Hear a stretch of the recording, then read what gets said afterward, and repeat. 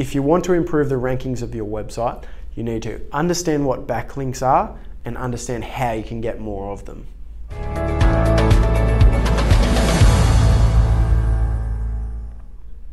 Hey there, welcome to another Clarity Chat where we help you eliminate confusion and grow your business.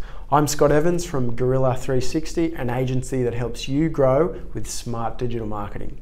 Today we're going to talk about backlinks. What are they and why do you need them? So backlinks are kind of like votes. The more votes you have, the higher your website rankings are going to be. So a backlink is essentially anything, any hyperlink that's coming into your website from another website. So let's say you're looking at a news article and that news article has a hyperlink within it and it's linking through to your website. You've got a backlink from that news website. So that's what a backlink is. They can come in many different shapes and sizes, but at the end of the day, backlinks are a really big ranking factor for Google. In fact, they're the #1 ranking factor for SEO. If you check out ranking factors, things like Moz's study of different ranking factors for SEO, what you'll find is that backlinks are always the top item on SEO studies. So you need to acquire more backlinks for your website to keep pushing the rankings up.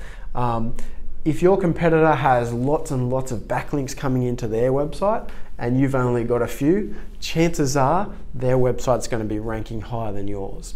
The important thing to keep in mind is that not all backlinks are created equal. It's not all about the numbers.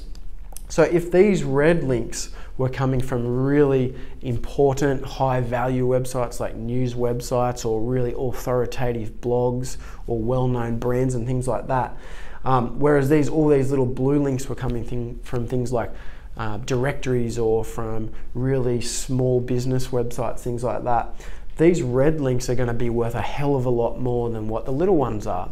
So really high value links will have a massive impact on your rankings, whereas little hyperlinks from small websites will only have a really tiny impact. And in fact, you can get bad links that'll do bad things to your SEO and push you the other way, not up. So what you want to make sure is that you're getting links from really good websites that are relevant to your website, and you're getting many of them. One of the best rules of thumb when it comes to backlinks is that the easier the link is to acquire for your website, the less it's worth. And conversely, the harder that link is to get, the more it's going to help your rankings. So good luck, go out and see how you can find some more backlinks for your website.